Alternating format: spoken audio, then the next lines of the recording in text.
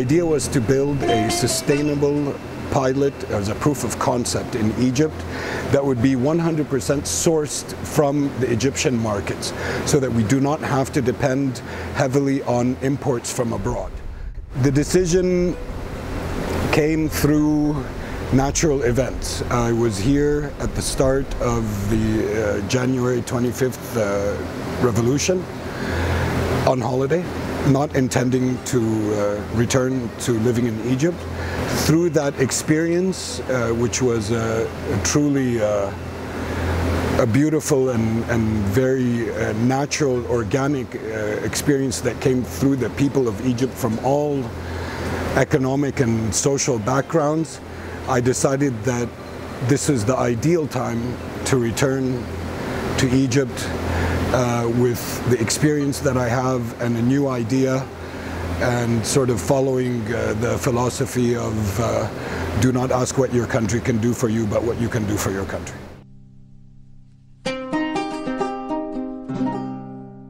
We actually use Egyptian manufactured products, which I would say is over 80–85% of our entire build in Bustan Aquaponics is not just sourced from Egypt, but it is manufactured by Egyptian companies.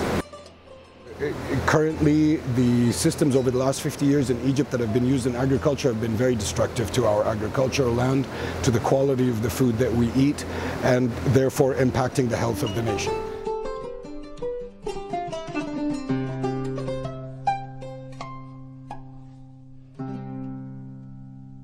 There are maybe 2 or 3 goals for Bustan.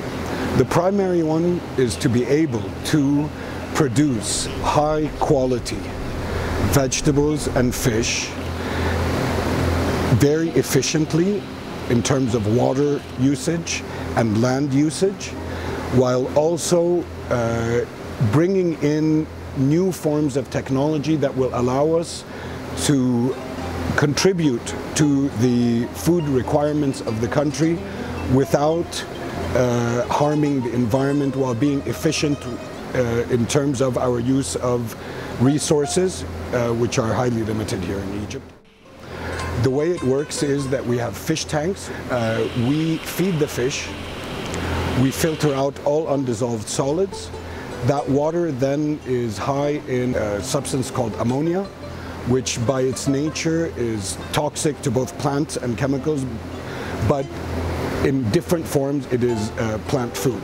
So we have a very simple process of what's called nitrification, where we have naturally occurring bacteria that is absolutely harmless to humans, that take this ammonia, break it down, give us a product called nitrate, which is the primary building block for any plant growing, and removes the ammonia from the water so that we can return all of that water back to the fish without losing any water, without having to exchange water.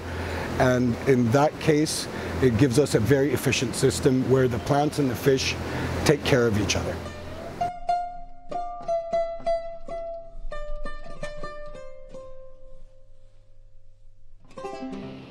Realistically, at this point in time, at this stage in the development of these modern agricultural systems, I would say that it would not have a direct effect on the mass population in terms of the food produced.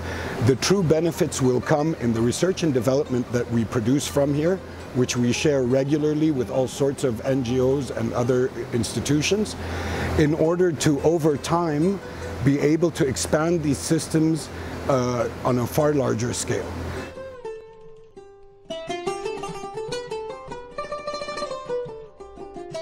I think there's definitely a very fast-growing segment in cleaner, healthier food, and this is the future. I mean, Egypt's future has to be a more efficient use of the very limited resources that we have in order to better feed a growing population.